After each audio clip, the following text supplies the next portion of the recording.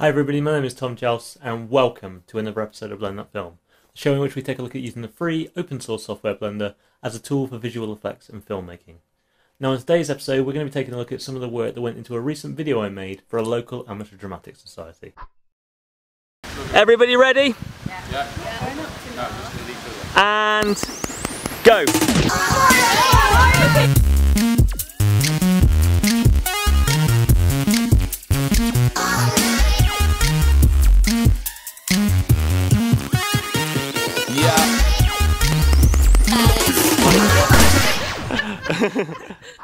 So I'm part of a local amateur dramatics group based in the village of Willersey where I grew up, and is a amateur dramatics group which thrives on the amateur side of things. It lives by the cock-ups, the ad-libbing of the cast, and sometimes the falling apart on stage and really not knowing what's going on.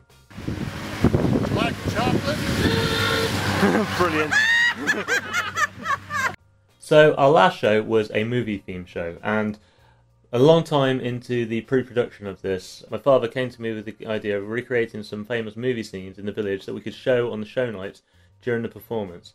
Initially it was just going to be a few scenes shown one after the other, but as it progressed I decided it was probably going to be best if it could be something a little more, so it ended up being that we decided to make a movie trailer for a fake movie, and that trailer can be seen via the link in the description below.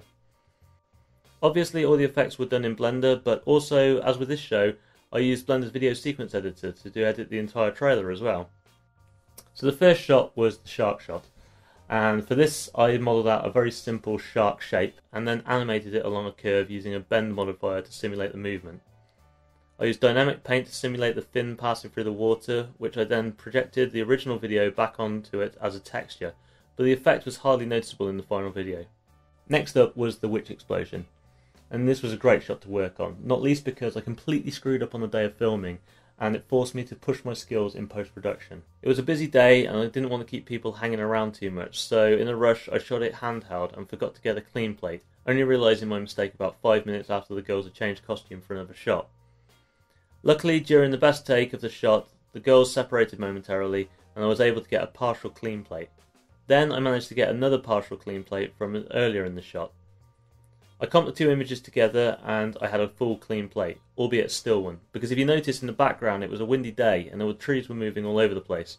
Luckily there would be a lot of effects going on in the foreground to hide it, and the shot was quick enough that hopefully nobody would notice. I did a simple 2D track for the footage and then parented the clean plate to one of the empties.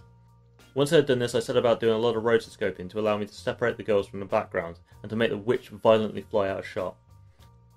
I then threw in a load of effects from the F12 action cache that I colour corrected to look like witch splatter. Finally, I decided to go through the painstaking job of rotoscoping the witch to make her look greener, because the makeup that we used on the day didn't look as good on camera as it did actually in real life. Then we had the alien shot.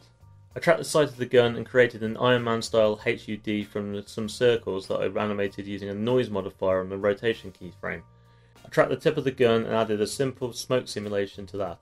Then I threw in some cheesy images of some lens flares, just screened those over the top of it using the node editor. Next up was Harry Potter.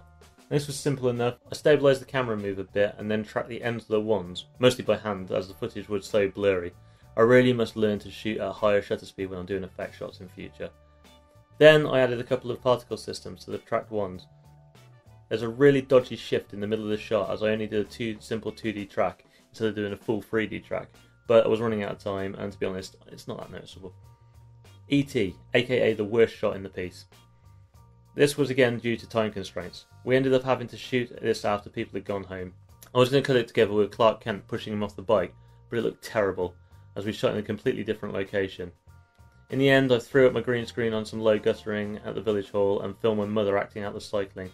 Then I rigged up my camera in the back of my car and I drove up the street filming the background plate.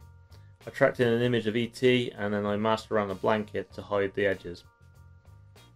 The Superman shot was me being ambitious.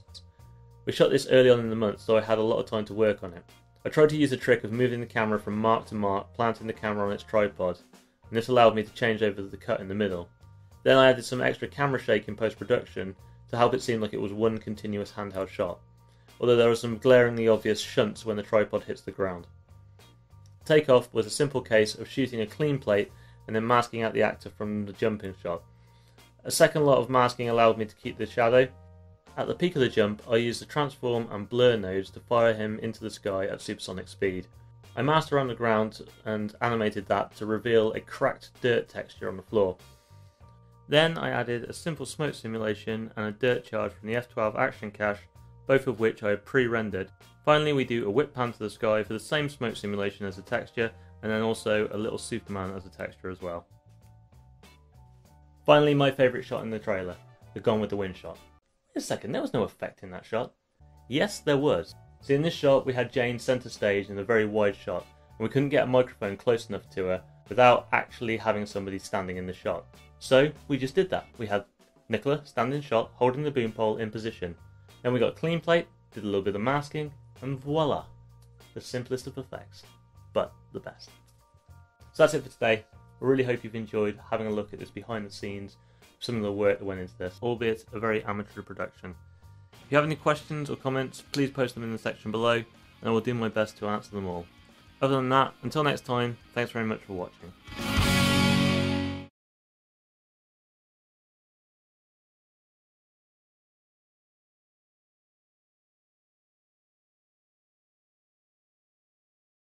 And go! Get away from her, you witch! Right, great.